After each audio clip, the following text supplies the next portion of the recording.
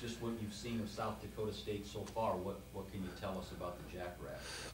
Well, they've got the quarterback is the name of the game. I mean, they got a great quarterback, and then they got a great linebacker, and I think they kind of build around those two, particularly the quarterback, and that's what's been consistent from the years. And playing him twice last year and the previous year, we've played him a few times now. Excellent football player in his senior year. So you can imagine that he's even stepped his game up a little bit more, and he has.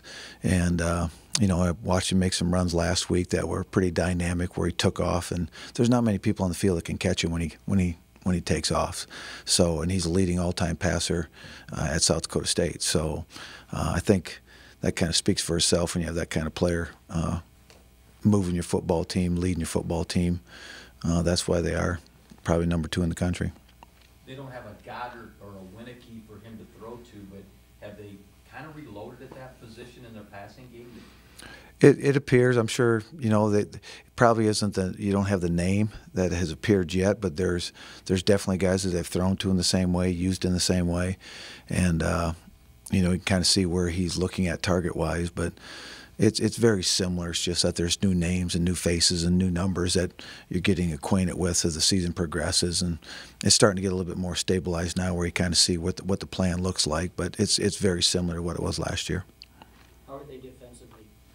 I think they're very good defensively. I think that their front four have really improved, and their linebacker core looks really good right now. I mean, that's what I've just noticed in 24 hours of watching them is over. You tend to really see, at least I tend to see, the differences from over the years where they've progressed and maybe where things have changed, and I think they've really progressed in their defensive front.